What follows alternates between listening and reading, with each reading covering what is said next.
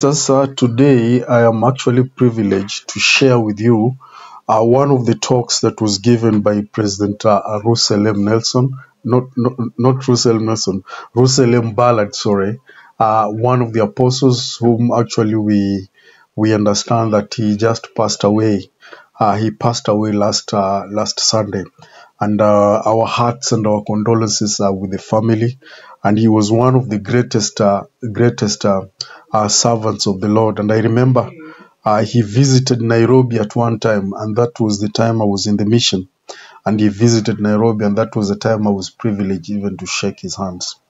Now, this is one of the greatest talks that will always actually put me in memory of this wonderful apostle, of the things that he taught. And this is actually, I could say, a message that he has just left me with. And I would like to invite you so that we listen together this message. Otherwise, welcome. Thank you, choir, for singing Faith in Every Footstep. The music and words of that song were written in 1996 by Brother Newell Daly in preparation for the celebration of the 150th anniversary of the arrival of the early pioneers to the Salt Lake Valley in 1847. Although this song was written in preparation for that celebration, its message applies to the whole world. I've always loved the chorus. With faith in every footstep, we follow Christ the Lord, and filled with hope through his pure love, we sing with one accord. Brothers and sisters, I testify that as we follow Jesus Christ with footsteps of faith, there is hope. There is hope in the Lord Jesus Christ. There is hope for all in this life. There is hope to overcome our mistakes, our sorrows, our struggles, and our trials and our troubles. There is hope in repentance and being forgiven and forgiving others. I testify that there is hope and peace in Christ. He can carry us today through difficult times. He did it for the early pioneers, and he will do it now for each one of us. This year marks the 175th anniversary of the arrival of the early pioneers to the Salt Lake Valley, which has caused me to reflect on my ancestors, some of whom walked from Nauvoo to the Salt Lake Valley. I have great-grandparents who walked the plains in their youth. Henry Ballard was 20 years old. Margaret McNeil was 13. And Joseph S. Smith, who later became the 6th president of the church, was just 9 when he arrived in the Salt Lake Valley. They faced deprivations of every kind along the trail, such as cold winters, illness, and lack of adequate food and clothing. For instance, when Henry Ballard entered the Salt Lake Valley, he rejoiced in seeing the promised land, but lived in fear that someone might see him because his clothing he was wearing was so worn out that it did not completely cover his body. He hid himself behind bushes all day until dark, and then went to a house and begged for clothing so that he could continue his journey and locate his parents. He was thankful to God that he had reached his future home in safety. My great-grandparents followed Jesus Christ with footsteps of faith throughout each of their trials. I'm grateful to them for never giving up. Their footsteps of faith have blessed me and subsequent generations, just as your footsteps of faith today will bless your posterity. The word pioneer is both a noun and a verb. As a noun, it can mean a person who is among the first to explore or settle a new territory. As a verb, it can mean to open or prepare the way for others to follow. As I think about pioneers who have prepared the way for others, I first think of the prophet Joseph Smith.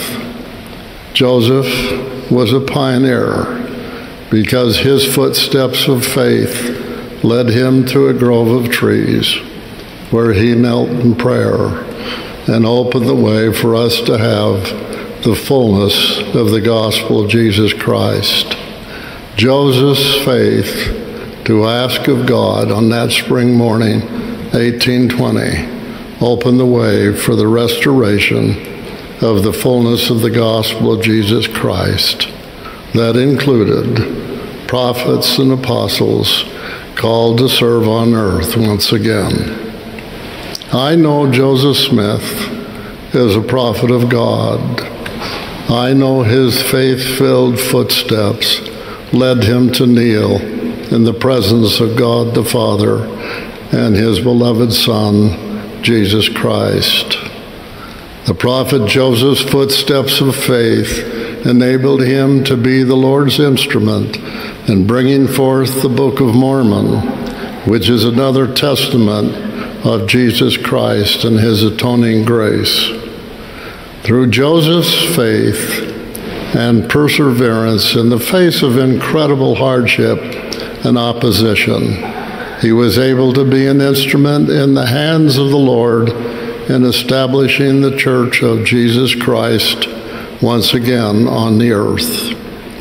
During the last General Conference, I spoke about how my full-time missionary service blessed me. I was blessed as I taught about Heavenly Father's glorious plan of salvation, Joseph Smith's first vision, and his translation of the Book of Mormon.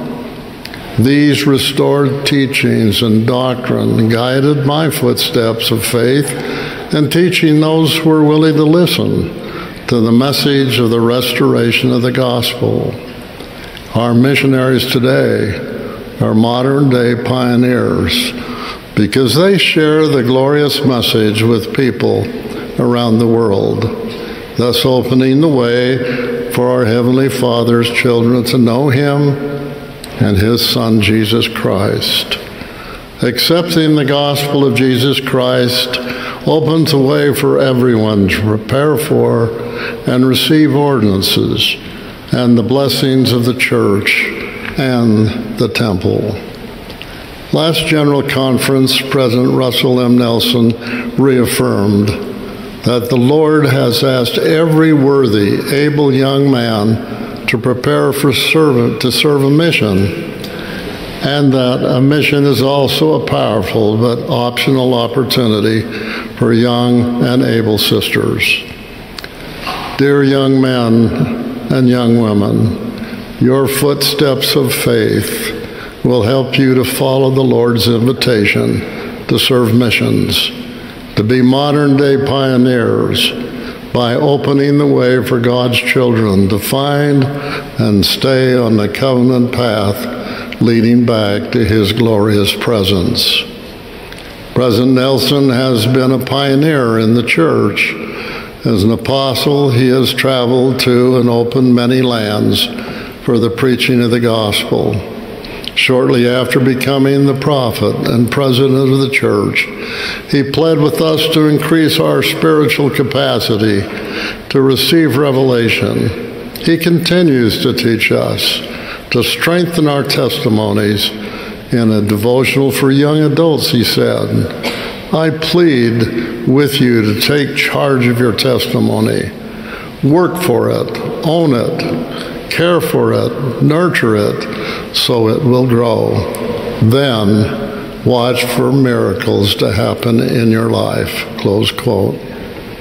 He's teaching us how to become more spiritually self-reliant. He has said that in coming days, it will not be possible to survive spiritually without the guiding, directing, comforting, and constant influence of the Holy Ghost.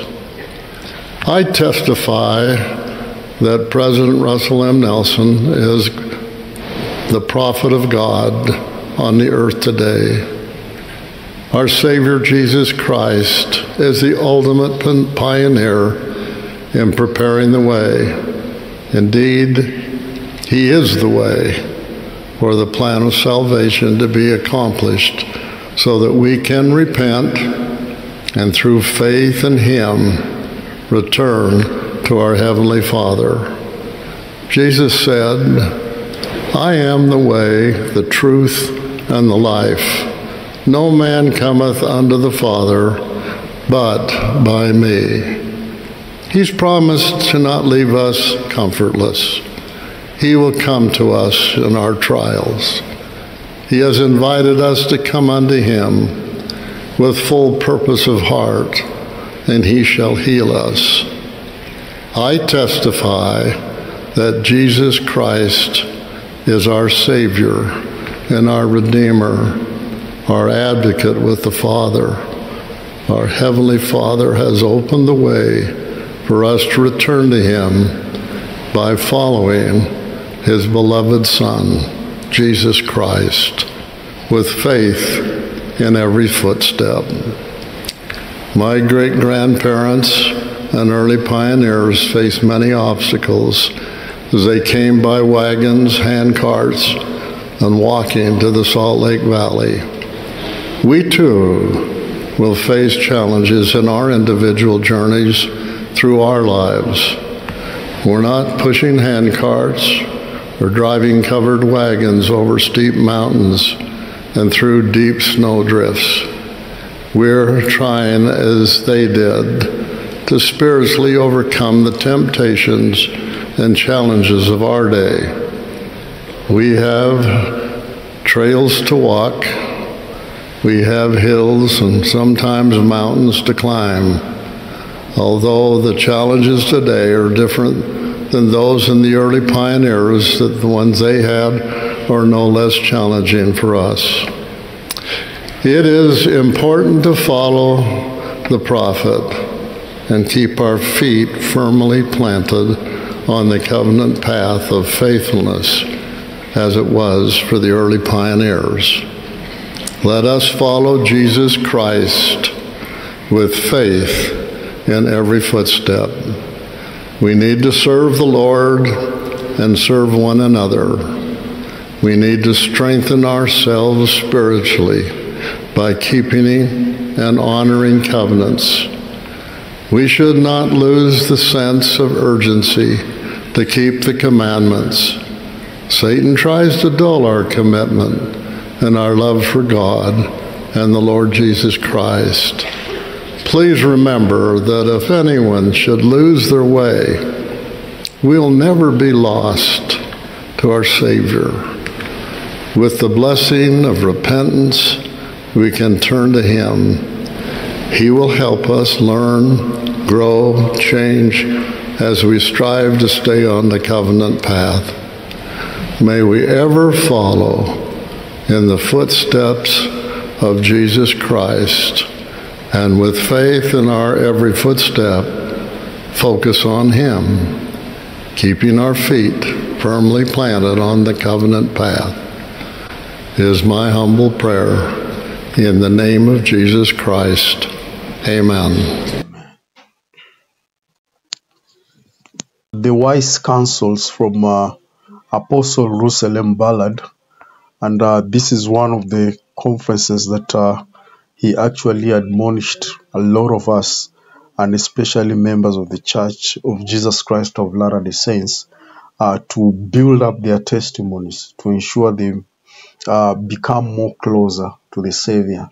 And he also reminded us, just like the way the prophet President Nelson actually reminded the church during the General Conference that this is the time that the saints need to be more spiritual, and they should strive forth even to be diligent enough to be more spiritual, so that they can feel the presence of our Heavenly Father and the Spirit of God closer to them.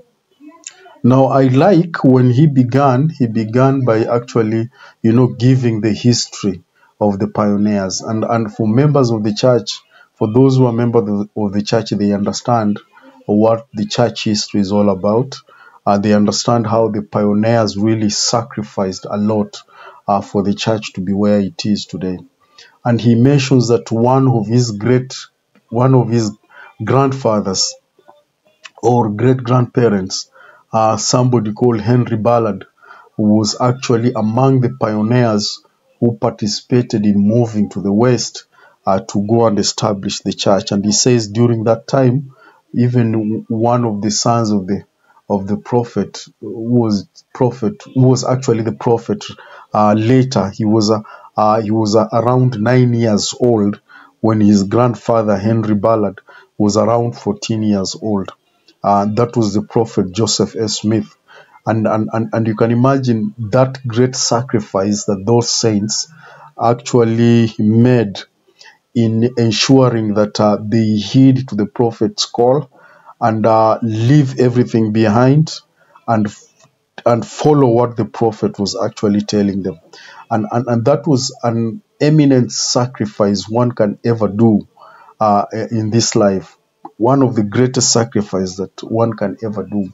And I'm telling you, when you read the church history and then you read what these pioneers have gone through, you will actually be amazed of what these wonderful brothers and sisters actually did, and you will be very sorry for what they actually went through.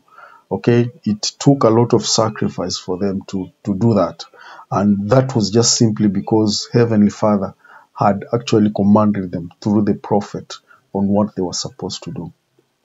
Now, the other thing Apostle Ballard is telling us is that we should actually, especially young men and young women, they should actually have a desire to go serve a mission.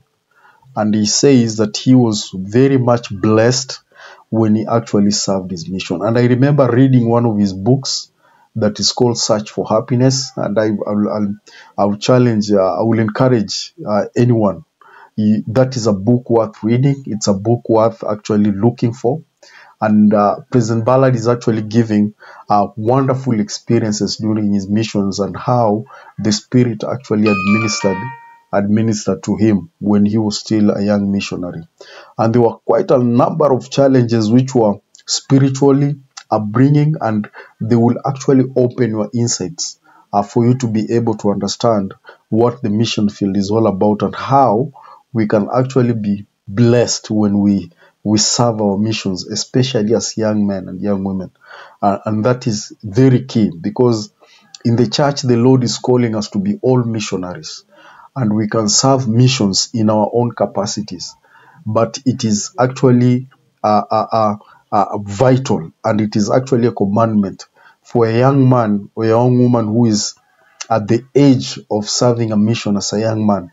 That opportunity is provided for them to go and serve a mission so that they can have a relationship with the Savior before they start thinking of other things in life.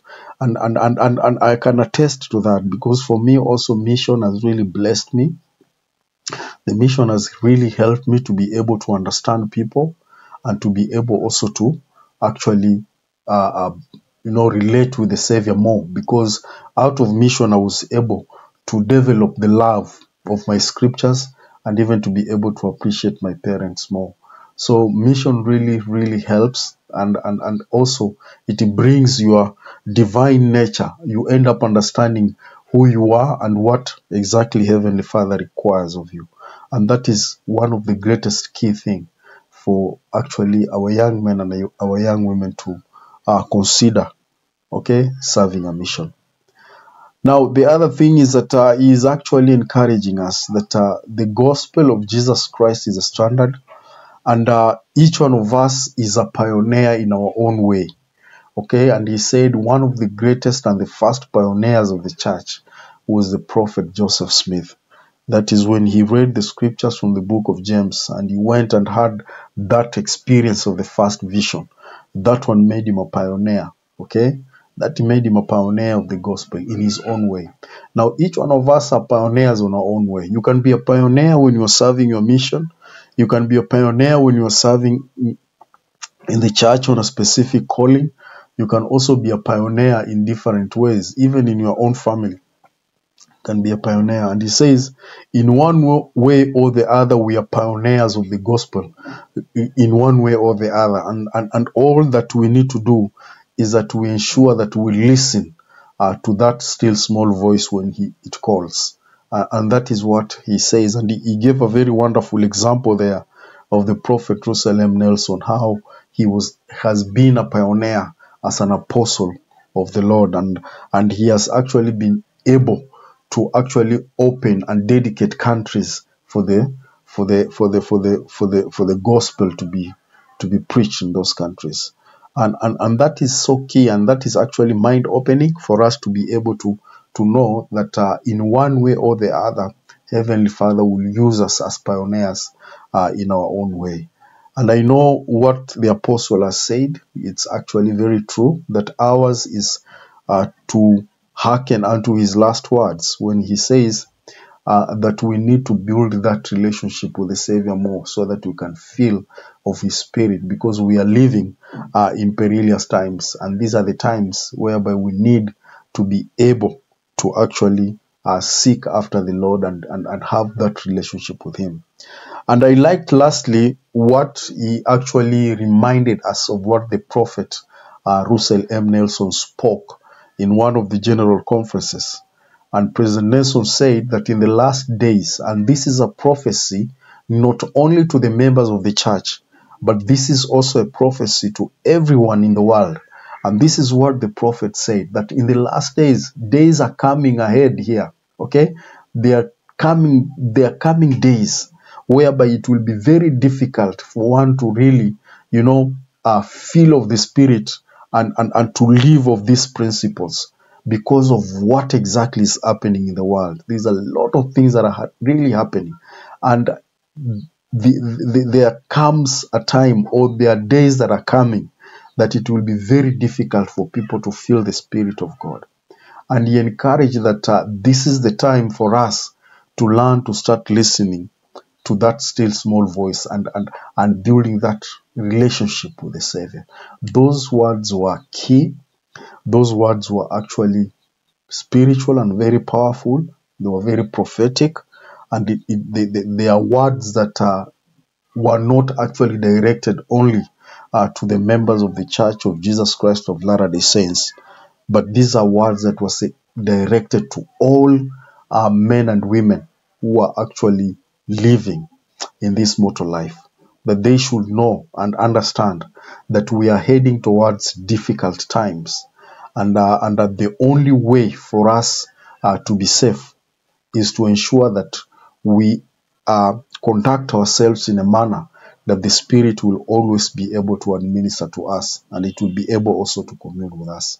And I know what President Ballard has said is true, and I know that if we keep these principles and we follow what he says, then the Spirit of God will always be with us. And as this time now, as even members of the church are mourning, and especially to the families who've lost this great leader, we condole with them. We condole with them, and we pray that Heavenly Father will comfort the families, and will also be able to give them strength as they strive forth even to live his legacy and to follow the principles that he has been teaching. Otherwise, I know that one is true, and I say this in the name of our Lord Jesus Christ. Amen. Otherwise, thank you, my brothers and sisters, for your wonderful time, and even for taking time to be with us here. And I pray that Heavenly Father will always be with us as we strive forth even to hearken to what the apostle has actually taught. And until next time, I will only encourage those that are watching us and they have not maybe subscribed. We are actually asking for your support. Please make sure you subscribe and hit a thumbs up, and help us also so that we may reach this target. We are only striving to get at least 1,000 subscribers, and we are requesting you to subscribe. Otherwise, thank you very much, and See you next time.